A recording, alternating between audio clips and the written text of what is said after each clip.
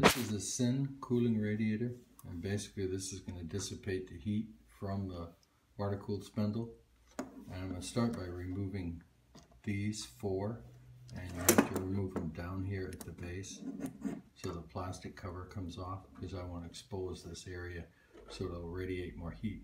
Then we're going to use an offset to mount this off this edge.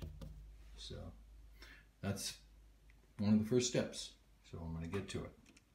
Okay, as you can see, I've removed 3 of the thumb screws. This is the last one, and you can turn it with your thumb if you want to.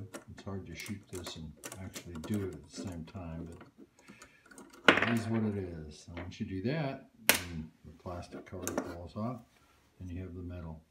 Now, like I said, I'm going to use some offsets. I have some 3/8 standoffs, and those are going to go here so that it stands off. The reason for that is to add more coolant, to allow air to pass back here. So I'm going to have it stand up so air can circulate and let this radiate more heat. All right.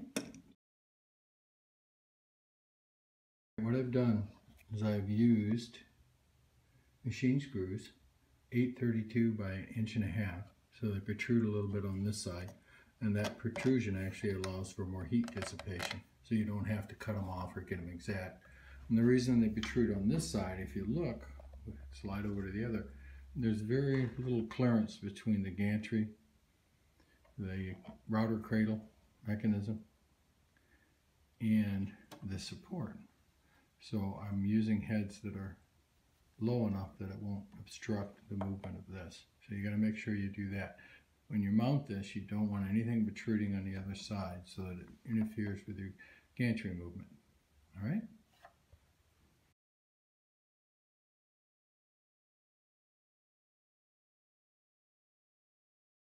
Next step. Next, I took this radiator or cooler, laid it out, and put 4 dots. Here's the 5th one because I had to move it because of the engraving. But you'll see the 4 dots, and now I'm going to put screws in those 4 holes, and then I will mount this cooler to here so that it stays and moves with the spindle. Now that is mounted, and I have standoffs, as you can see back here. That gives us room to allow air to move up and cool, to keep this radiator cooling.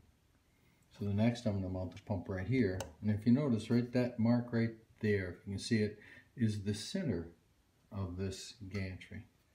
So that allows me to have shorter hoses. If I move it all the way down here to this side or all the way to the other side, then I'll have to have longer hoses. This allows me to go, this is a 24-inch movement with 33-inch gantry, but it gives you 24-inch movement. So the 24 inches, if I mount this in the center, it'd be 12 each way. So that shortens my hoses. All right, now I'll go on to mounting the pump.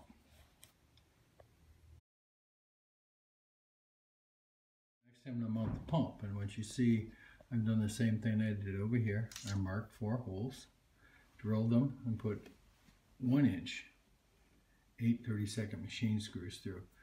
That's because the base of this pump is got a pattern of 4 holes, and it's a rubberized base so that it doesn't transmit all the vibration onto the machine. And I've routed a cable underneath so that it goes in the right direction. And I'm mounting it with these holes up so it's easier to fill the unit with antifreeze. And I'll be using antifreeze instead of water, and I will not use RV antifreeze. I do not recommend RV antifreeze because it tends to gel. I recommend using, depending on where you're at, this machine is in Florida, so I really don't need antifreeze. But if I go back home to Michigan and take it with me, then I will need antifreeze. So I will actually use antifreeze rated for a car, like -30 or -50. And I'll use pure antifreeze. And we'll follow that process. All right. On to the next step. I'll secure these, put nuts on them like I did these, so the pump is secured. Then I will mount the power supply over here. That'll be the next step. Tightening your system. If you look here, you can see the nuts pressed into the rubber. Do not over tighten them because you will pinch right through the rubber. So just gently hand tighten them and make sure they're secure. That way your system won't vibrate on. Next, what we're going to do is mount the hose from this port to the cooler. Just give yourself enough to come out and loop and connect. So it's a nice gentle, don't bend it or kink it.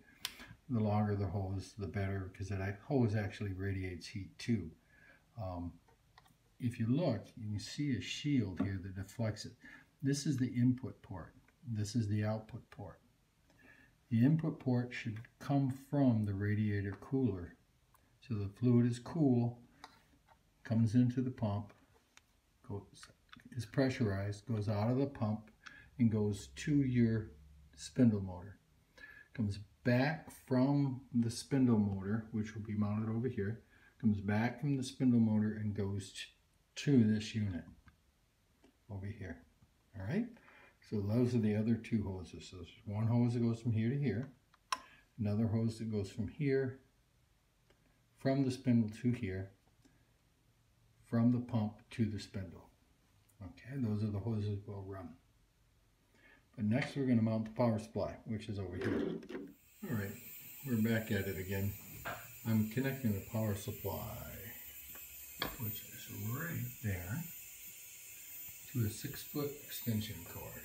And it was cheaper to buy the extension cord at Lowe's, a Christmas special, $3.69. The wide spade is your neutral line, and the skinny one is your hot line.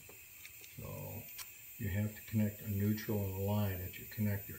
And if you look, you can see that the wide or thick flange is connected to, see how that cord is serrated? Little marks along the side. The hot side is smooth, and the neutral side is serrated. So what I did is I cut off the end of the cord, and if you look on here, you'll see AC neutral and AC line. See the N and L? Neutral has the serrated on it. See the serrations on the cord. And the hot is the smooth side, so I screwed those right in. And what I did is I placed my orange line in my antifreeze. Antifreeze is poisonous, so you have to be careful. And I simply pulled a vacuum on this side before I stuck it in here. And that partially filled up my lines. And you can see there's still some air in the lines. So now that I've got that energized, I'm going to turn on my pump and try to pump out my lines. So let me do that. Plug it in. See it moving?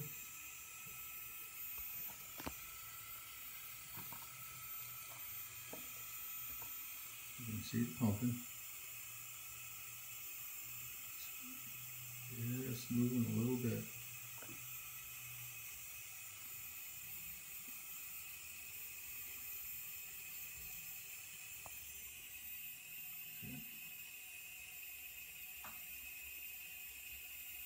It's going to pump through there. You see it pulling up.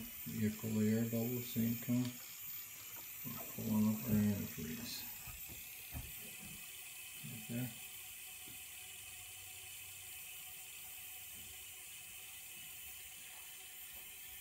I'm going to let it run and flush my lines out. See how it goes.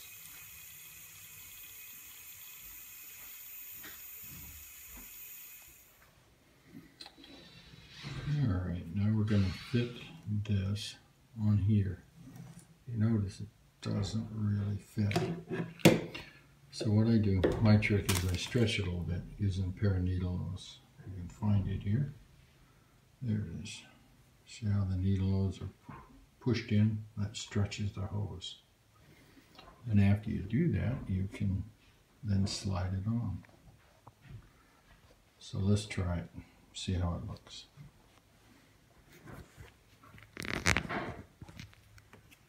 You pull it off.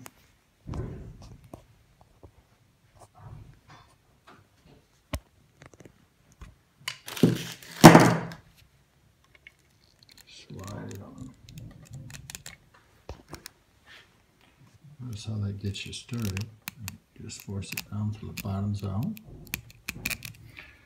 Normally, you'd put this piece on first, but because this other end of the hose isn't connected, I can slide it over backwards.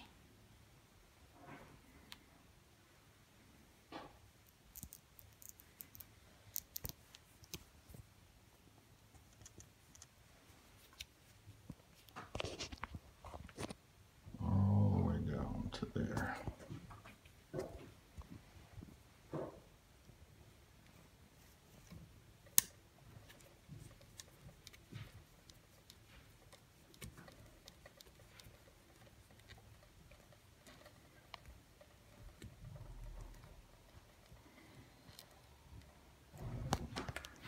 I'm not going to connect this yet because it's going to be, my antifreeze is going to be pumped through there yet to fill up the line.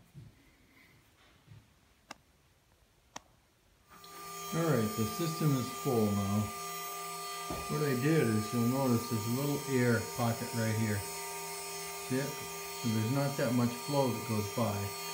And it's not creating a vacuum here. So there's only a trickle of flow. You can see the water flowing. And that's all it needs to run. So it's flowing right away. And goes through this coolant.